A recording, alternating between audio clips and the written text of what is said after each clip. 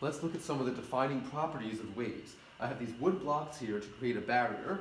I'm going to take the straight edge and send the waves at the barrier. First I'll send the waves directly at the barrier. And what do you see happen?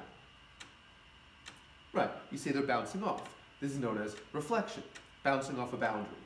If I send the waves directly at the barrier, they come directly back at me. If I send them at a shallow angle, they reflect off at a shallow angle. I send them at a large angle, they reflect off at a large angle. This is known as the law of reflection. But here's the incident waves coming in, here are the reflected waves coming out, and you're seeing the ripples bouncing off. All waves exhibit reflection. Let's look at a different property here, known as diffraction. I've oriented the barriers this way. I'm going to send the waves in over here. Look what happens on this side. Isn't that interesting? The wood blocks should block the wave, and yet you can see some of the waves getting here, as if it's bending around the corner. And that's what diffraction is, bending around an obstacle and spreading out. Objects can't do this, but waves can because they're pure energy. When the wave gets to the corner here, the energy bends around and spreads out. And so you can see they're coming in as plane waves. On the other side, they have partial circles to their shape.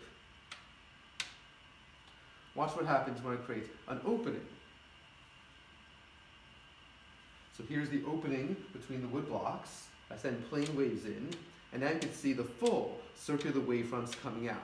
What's really happening is that the waves are bending around both corners.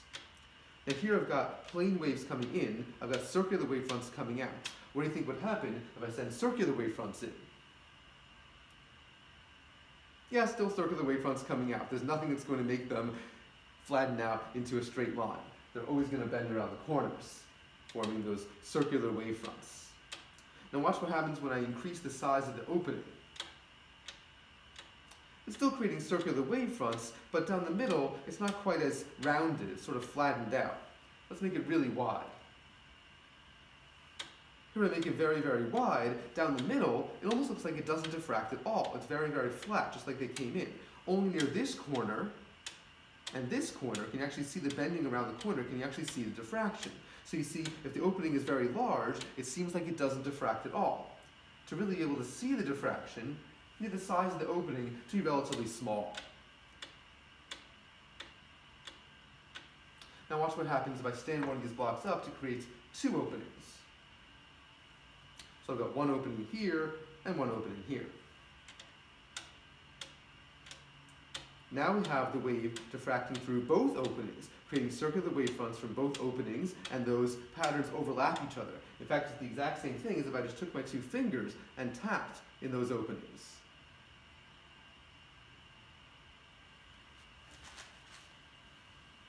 Let's now look at refraction. For this one, I'm going to put these glass plates and make sure the water covers them up.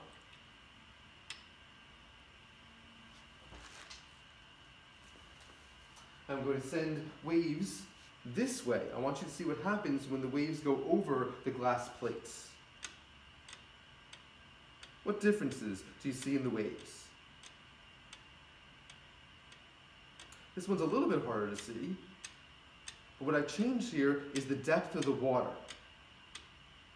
I've changed something about the medium. And what does the medium control about a wave? It controls the speed.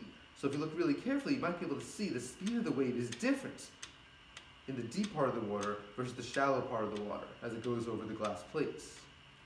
You might also be able to see the direction changes a little bit, or the angle that the wave is moving in. Harder to see is that the spacing between the waves, the wavelength changes as well. But all those things change upon refraction. So change in speed, direction, and wavelength when the medium changes.